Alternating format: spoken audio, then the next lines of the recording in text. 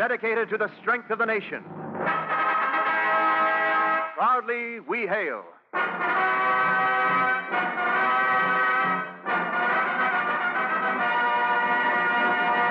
Greetings from Hollywood, ladies and gentlemen. This is C.P. McGregor speaking. Welcome again to your Theater of Stars, Proudly We Hail, a United States Army and Air Force presentation, soon to be a full half hour. Our story is a timely one with a surprise ending. It's called Apartment for Rent, and it stars the promising young Hollywood actor, Jess Barker. And now, Act One.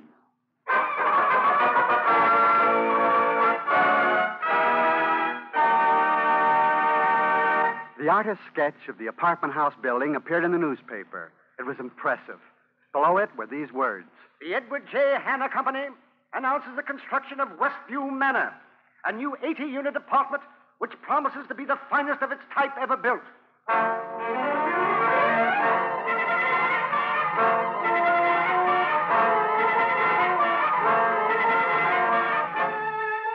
Westview Manor was construction news of the kind the Edward J. Hanna Company builders usually made. But the sketch in the newspaper brought only a frown to Steve Benedict, Hanna's construction supervisor, as he looked at it in his downtown office. He shook his head slowly as the buzzer in his office rang. What is it? Your wife, Mr. Benedict. Oh, tell her to come in, will you, please? Yes, sir. Thank you. Oh, hello, darling.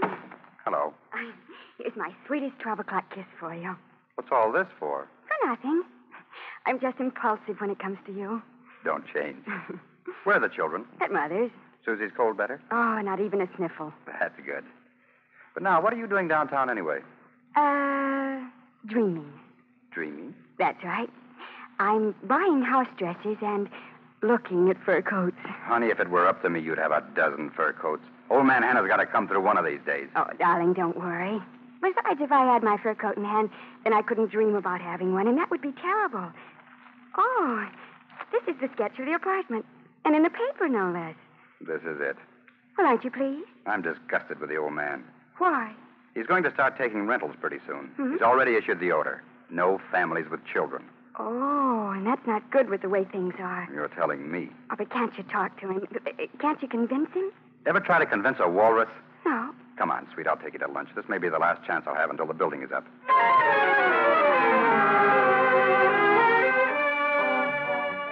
Construction on the apartment began, and plenty of headaches along with it. Not just the scarcity of materials. That was difficult enough.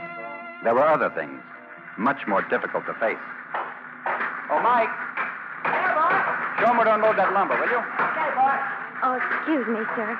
What is it, lady? I realize you've just started these apartments, but I wondered if you'd begun renting them. Oh, that's all done through the downtown office of the company, lady. We have nothing to do with it. Oh, well, just one more thing. Are they accepting children? Lady, you're the 10th person here this morning asking the same question. The answer is no. But why? Don't ask me why. I'm only a hired hand. But my children are well-mannered and will stand good for any damage. I know. And I'm sorry. But it's the same story all over town. What are we going to do? Lady, I wish I knew. If I had my way, you'd have to have 10 children to get a look at these apartments.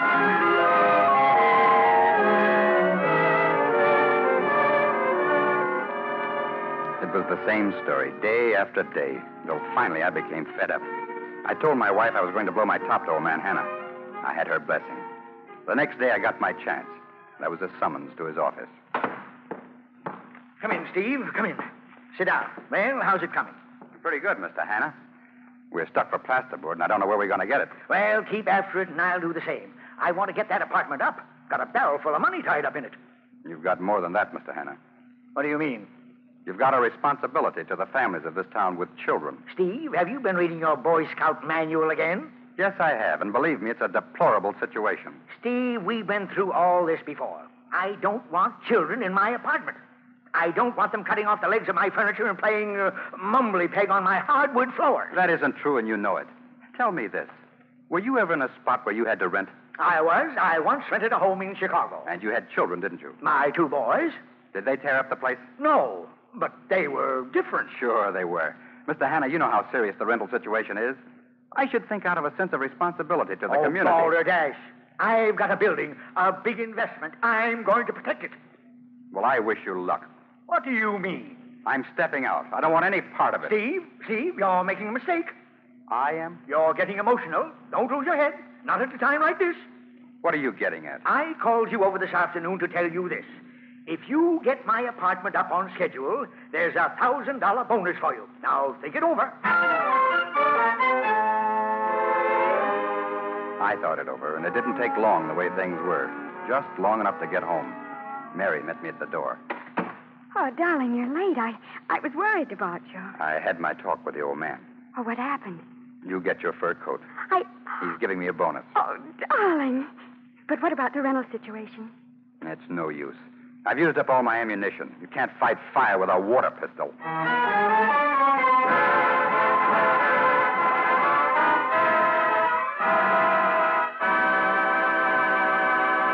We pause briefly from our story, Apartment for Rent, starring Jess Barker, to bring you an important message.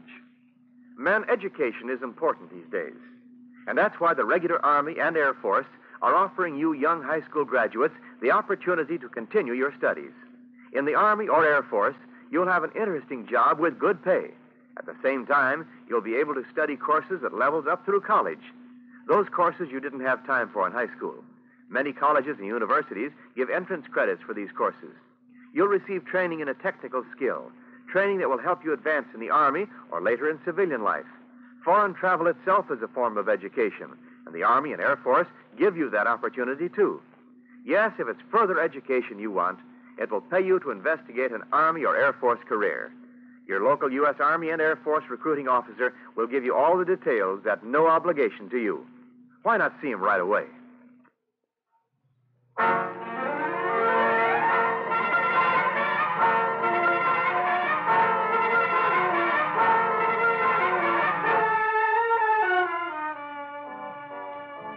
And now, Act Two of Apartment for Rent, starring Jess Barker as Steve Benedict, construction superintendent on Westview Manor, the new 80-unit apartment house.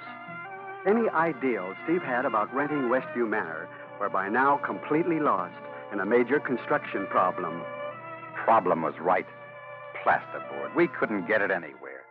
Old man Hannah was furious at the delay. I saw my $1,000 bonus moving out the window. But we finally got a break. Hannah wanted to talk to me. As I walked toward his office, I could see the rental booth just opened. And the people. My conscience suddenly hit hard, but only for a moment. Well, sit down, Steve. Sit down. Steve, I have news for you. Our plasterboard problem is licked. It is? The one man in the country who has enough plasterboard to get us off the hook happens to be a dear friend of mine, Fred Keppel in Chicago. That's great, Mr. Hannah. I've known the old bandit for years, and I'm sure he'll take care of us. Probably stick us plenty on the price if I know him. But there's nothing we can do about that. Now, Steve. Yes? I want you to get down to Chicago today and cinch that plasterboard. I've wired Fred Keppel you're coming.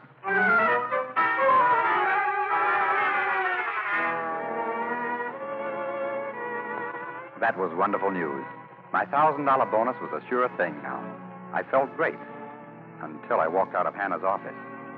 There at the rental booth, they were turning away one of the women who had talked to me at the apartment. She had 2 kids in tow. They looked an awful lot like mine.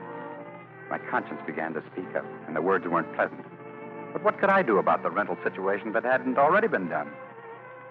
In Chicago, when I got to Fred Keppel's office, I was lower than the sub-basement of the apartment house I was building. So you're the man Ed Hannah sent down, eh? That's right, Mr. Keppel. How is the old bandit, anyway? Just fine. He speaks often of you, too. Oh, that's nice. Well, you're pretty lucky on the plasterboard. I can take care of you. I dare say I'm the only one in the country who can. You can say that again, Mr. Keppel. I'll not only say it, I'll remember it when I send Hannah the bill. So he's putting up an 80-unit apartment house. That's right. Costing him plenty, I'll bet. But he'll stick him plenty. He always did. It's a good thing, though. We certainly do need housing. Yes, indeed, Mr. Keppel. Particularly for families with children. Isn't that a deplorable situation? Do you really mean that, Mr. Keppel? I most certainly do. Mr. Keppel, I think you may be the answer to a prayer.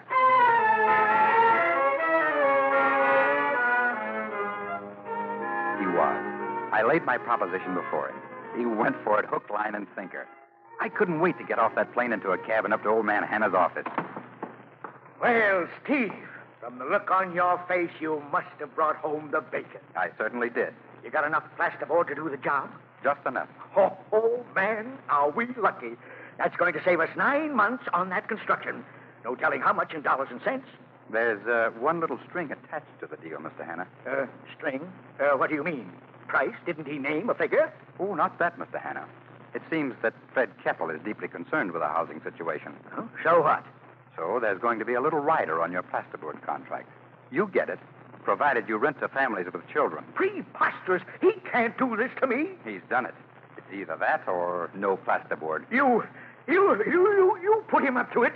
I discussed the problem with him. Well, you get out of here. You're fired. You can't fire me. I go along with the plasterboard deal. This is an outrage. This is blackmail. Of a benevolent sort. But I don't understand it. Keppel's a bachelor. He has no kids. Why this sudden interest? You've forgotten, Mr. Hanna. Fred Keppel rented you that house in Chicago. What's that got to do with it? Besides liking the idea of renting to families with children, Fred Keppel said he'd do anything to get even with you. No. For the way your kids played mumbledy-peg on his hardwood floors.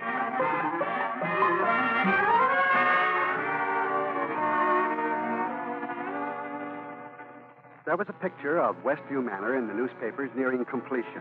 And with this announcement, Edward J. Hanna, builder of Westview Manor, announces all rentals at the new 80-unit structure will be made on a preferential basis, families with children receiving first preference.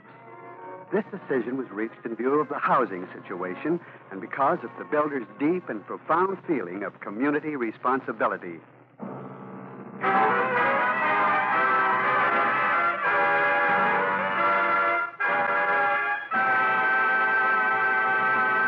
The curtain falls on the final act of Apartment for Rent. Our star, Jess Barker, will return for a curtain call after this timely message from Wendell Niles. Earn while you learn in the Army or Air Force. You've heard it before, and here's what it means. More than 500,000 servicemen have already earned their high school diplomas while in service. To you high school graduates, it means that while serving in the regular Army or Air Force, you can continue your education. Get the facts on the educational opportunities in an interesting Army or Air Force career. Ask tomorrow at your U.S. Army and Air Force recruiting station. Now, here again is our star and our producer. A fine portrayal makes a curtain call a must. Jess, take a bow for a performance that was tops. Thank you, C.P. You're most kind. But I think the bow should come from another direction. I believe I know what you mean, Jess. That's it, C.P. From the hundreds of stations in every town, village, and hamlet in America, and those men associated with them who so generously provide airtime each week, that the message on Proudly We Hail can reach so many. Take a bow, gentlemen. I'll second that. And, Jess, thanks for your own gracious appearance. It couldn't have happened, C.P., for a more worthwhile sponsor. But now your audience will want to know the playbill for next time. Next week, Jess, your Theater of Stars brings you an exciting adventure tale titled The Strange Partnership. And to star in it, we're delighted to present an outstanding favorite of filmgoers everywhere, Henry Fonda. That's right, Jess. Henry Fonda on Proudly We Hail next week. So be sure to join us, won't you? Our thanks again to Jess Barker, who appeared through the courtesy of the Hollywood Coordinating Committee, which arranges the appearances of all motion picture stars on this program. Until next week, this is C.P. McGregor saying thanks for listening and cheerio from Hollywood.